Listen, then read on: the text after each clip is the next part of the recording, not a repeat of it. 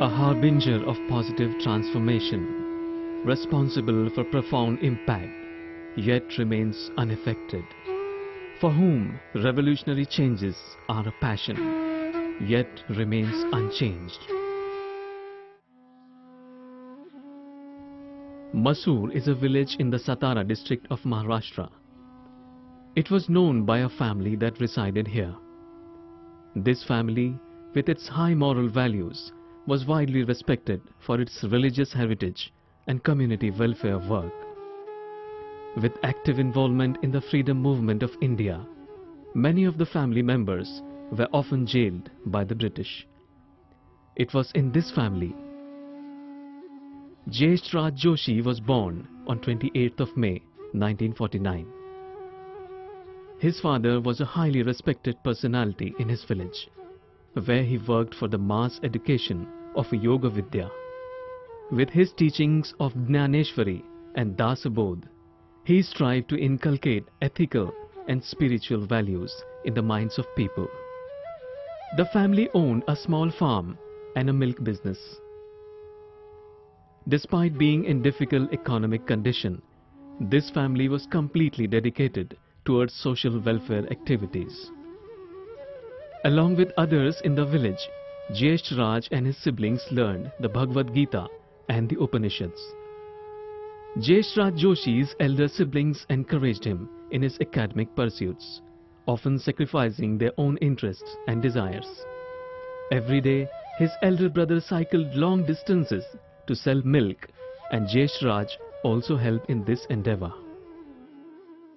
सर्व भावांना हा जास्त हुशार आहे आणि जास्त याचं दिसतंय करणं हे एवढं मात्र मला कळत होतं. म्हणजे याच्यापेक्षा ते मोठं काहीतरी करणार आहेत किंवा मोठं काहीतरी विशेष असतं हे काही मला म्हणजे मी लहानच होते मग अशा लहान गावात राहत असल्यामुळे बाहेरचं मोठं जग आणि मोठं असं विशाल आहे हा काही मला एवढा विषय समजत नव्हता. मला स्वतःला समजला तर मी त्याच्यात तो पाहणार ना.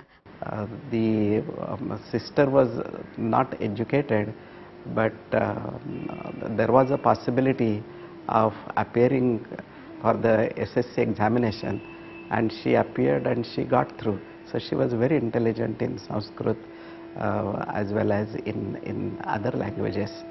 And my brother, he was also hardworking, and finally he ended up as a press reporter. पुस्तकातलं हे काकांनीच मला शिकवलं, पण पुस्तकातलं जरी काकांनी मला शिकवलेलं असलं तरी एकूण संस्कृत माझ्या कानावर पडलेलं होतं. मला काही रामहारामपासून काही पाठ करावं लागलं नाही. त्यामुळे ते माझं काकांनी तेवढंच फक्त संस्कृत करून घेतलं. ज्येष्ठराजनं माझं गणिताचं काम मात्र ज्येष्ठराजनं माझं करून घेतलं, कारण गणित काही मी केलेली नव्हती. बाकी सगळी पुस्तकं मी या भावंडांची वाचली ती सहजच, पण गणित काही मी केलेलं नव्हतं. ज्येष्ठराजनं मात्र मला, कारण तो त्यावेळेला 10वीत होता आणि 10वी पर्यंतच गणित 11वीला असतं असं मला त्यांनी सांगितलेलं होतं. आणि 10वी पर्यंत सगळं गणित त्यांना माझं बीजगणित आणि भूमिती हे एवढं माझं त्यानं अगदी छान करून घेतलं. ज्येष्ठराजांना अगदी पाठिंबा दिला, करून घेतलं. नुसतं नव्हे, हे तुला येतच आहे, हे तुला काही त्याला वेगळं काही हे नकोय, आलं आलं बघ जमलं, हे बघ हे समीकरण असं, हे अमुक असं, प्रमेय अशी पाठ कर, त्याची रायडर्स ही अशी.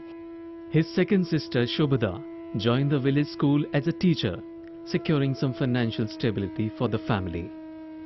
And my sister had completed a BSc.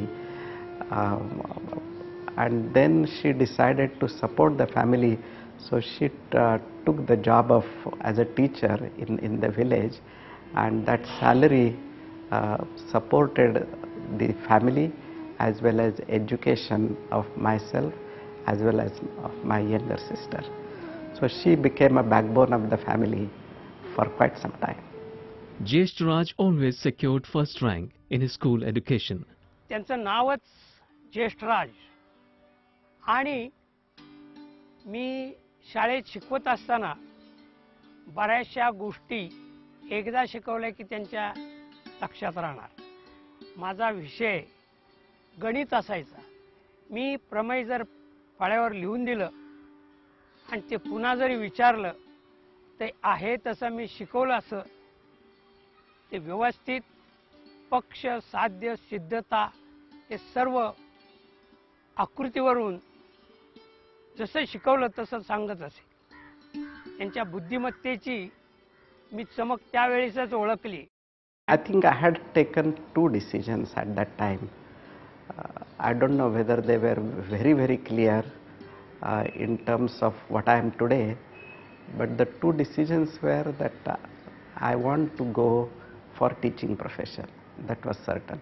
Whether it is engineering profession, science profession, or medicine profession, but I will end up as a teacher. That was one. But the second passion was design, designing the new equipment. That I was certain that whatever I end up into, I would be designing new machines, new equipment, something innovative that I would do. Since childhood, Jesh Raj took special delight in teaching. His schoolmates often stayed overnight at his home to learn mathematics and science, which he simplified for them. He completed his education till 11th standard in Mysore. For his inter-science studies, Jesh Raj used to travel barefoot to reach Science College of Karad. काय होईल ते आम्हाला माहिती नव्हतं, पण त्याच्या काय म्हणू प्रत्येक शिक्षकाला त्या काळात ते वाटलेलं आहे. एकही शिक्षक त्याचा असा नाही की ज्या काळात ज्येष्ठराज हा फार मोठा होणार.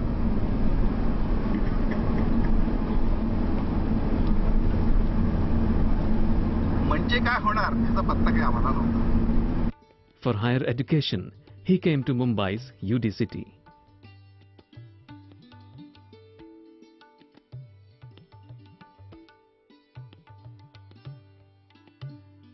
And when I came from Karad to Mumbai, that was really very, very big step change and big change in culture.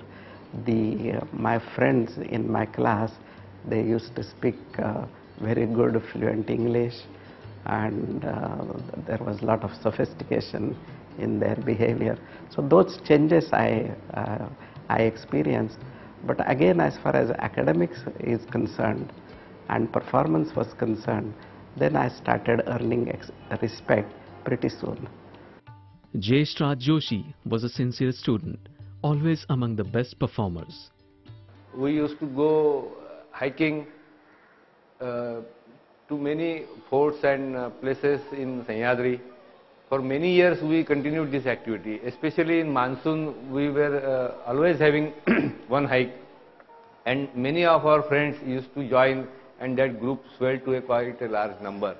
Our favorite place was Rajmachi in monsoon, and we have covered many forts in and around Mumbai and this area. We're never on the same bench because I used to be always the benches at the back, you know. But I whatever memories I have of him in those days, that because he came from a very humble background and not from Bombay, you know, so the lifestyle is different, everything is different, and he had come there for real studies, you know. Well, we some of us were because we got into UD, so we were there, of course. But whatever I remember of him, that he was a very gentle person and quite involved in whatever he was doing, you know. He was frail, very shy boy, couldn't speak much. But he came in my closer contact when he was in the final year. And I don't want to say what I did for him that he has quoted.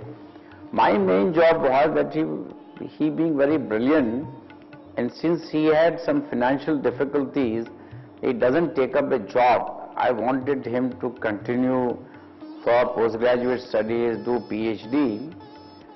In pursuit of that, I told him that we'll buttress his financial income by making him a demonstrator. After completion of bachelor's degree, he got a rare opportunity to do research under the guidance and mentorship of renowned scientist and educationist Professor M.M. Sharma. His task was to do some very articulate experiments. He was sort of frail person, short in height, but he used to plan his experiments very meticulously.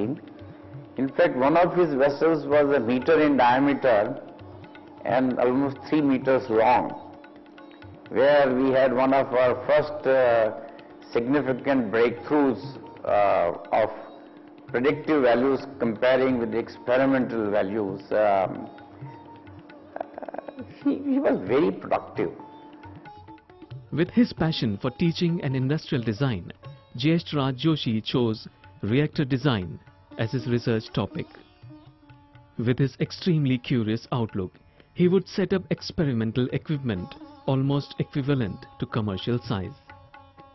This balanced approach of theory and experiments were to be the hallmark of Dr. J B Joshi's next 35 years of research career. He became an associate lecturer at the age of 23, teaching his students a balanced approach of theory and experiments. His students adored him as an affectionate, patient and persuasive teacher. My master's program, I didn't have anyone to guide me. The only reason why I chose him, the areas which he had listed out as possible areas of research somehow appealed to me in terms of their simplicity and also in terms of their expanse and in terms of their coverage of the entire gamut of chemical industry. So I thought at that point of time, if I get an opportunity to work in this area, I will not be limited in terms of chemical engineering research to a very narrow specific area, but whatever I am going to learn from this will allow me to broaden the research perspective in total. So Professor Joshi has never taught me person, but whatever he has taught me, which is in my opinion I would say is extremely fortunate, is always through one-to-one discussion. Rather than teaching a class of 60, he was taking a class of 1 and telling me things, how to do, how to think in terms of research, what methodologies to be followed in research. And this has had a lasting impression on me, and I feel that at least partially I am utilizing whatever I have learned from that one-to-one teaching. Whenever he used to come to the lecture, for 8:30 lecture, he most of the times comes inside the lecture room at 8:25. And later when I joined him as a research student, he only told me that if you want to teach some students, then you have to follow it. So don't say students that come on time. You be on time, people will follow you. Sir takes special care of the girl students. For instance, when I used to sit back late nights for my tropic approval reports and all, he ensured that he used to tell me, it's late, don't go, you can stay in the hostel. He used to take care that we leave on time and we reach home on time. Second thing is, when he was taking his lecture and lecture is over, he never kept the blackboard, whatever he has written on that. He always cleaned it. The reason behind it, he told me that when the next teacher comes, he shouldn't get annoyed because of such things.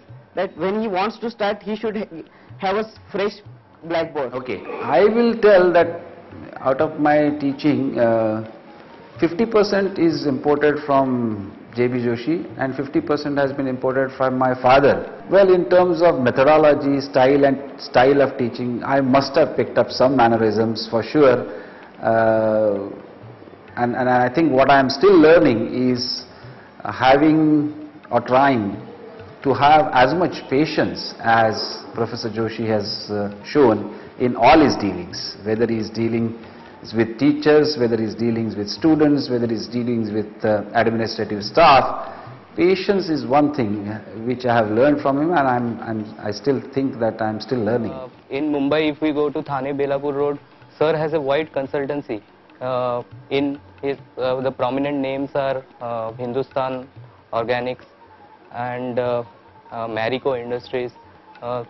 These industries have benefited hugely, and United Phosphorus Limited, which has benefited hugely because of Professor Joshi's research.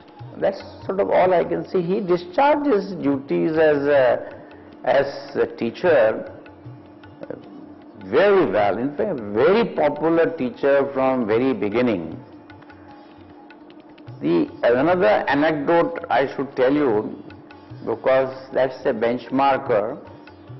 And as he became lecturer, I know that he had financial. I said, I'll fix you as a consultant, but to start with summer placement on 5,000 rupees. His visionary approach influenced many an industrialist. His large number of novel designs were implemented in various plants in industries. Among the fields where he did notable work was debottlenecking, now called as process intensification. Now, if institute creates several ideas which are implemented in industry, and after this implementation either turnover improves or profitability improves, and this should not happen only once, it should happen several times in a year, year after year. If this happens, then there is a benefit to the industry. Now, a part of the benefit, that is just 1%, if it comes to institution, then that particular funding to the institution is sufficient for fellowships, for day-to-day expenditure. That can happen. Among academics, you find in India in particular, you don't have many consultants, all right, whereas consultancy is taken as a normal profession abroad.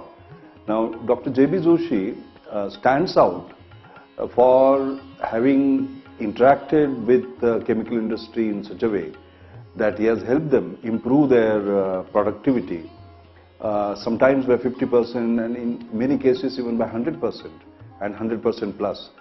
So his early successes actually gave him a lot of reputation, and he happens to be one of the highest paid consultants among the academics in India. He does it as a researcher, as a scientist.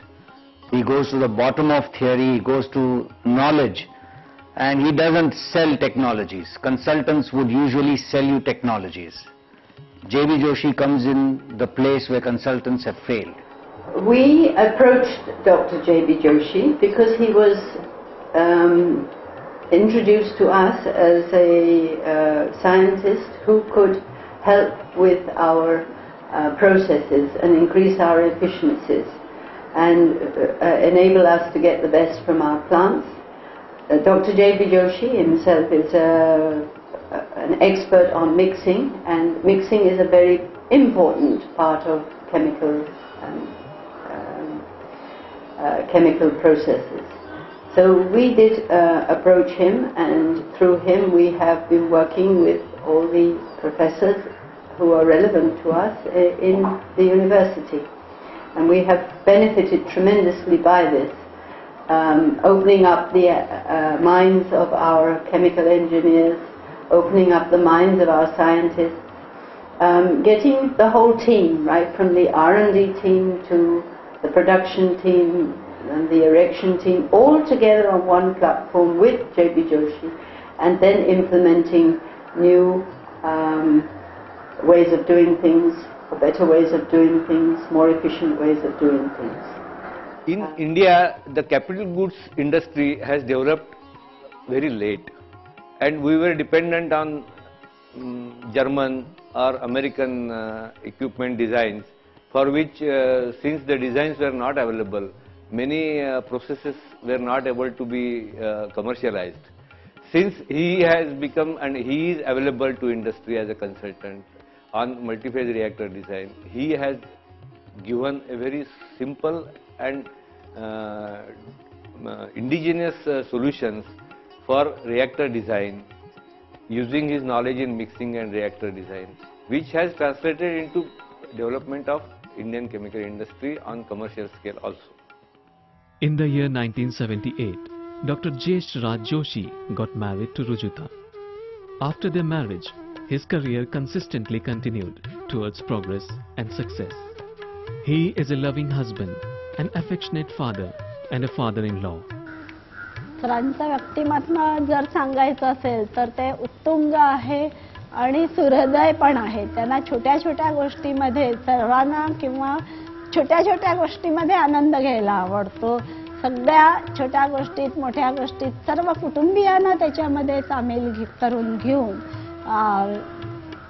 आनंद उत्सव करायला खूपच आवडतं. त्यामुळे खूपदा असं होतं की काही छोटंसं निमित्त झालं की मित्रांना बोलव, स्टुडंट्सना बोलव, खायला प्यायला घ्यायला आलेली व्यक्ती चहा खाणं पिणं करता न जाणं हेच बघतात ते. आणि जसं उत्तुंग म्हणण्यापेक्षा की ते आंतरराष्ट्रीय आहेत, त्यामुळे असं होतं की ते देशोदेशीही फिरत असतात, तिथल्या डिशेस चवीने खातात. तरी सुद्धा त्यांना जर वांग्याचं भरीत, भाकरी आणि कांदा दिलं तर ते एकदम प्रेमाने आणि मनसोक्त खातात. ती डिश त्यांना खूपच आवडते. In my 12th examination, I got very good marks. So he just assumed that I will join UDCT. But on one fine evening, I told him that I'm not joining UDCT because you are HOD here and I don't want to attend the college where you are HOD. At that time, he was HOD.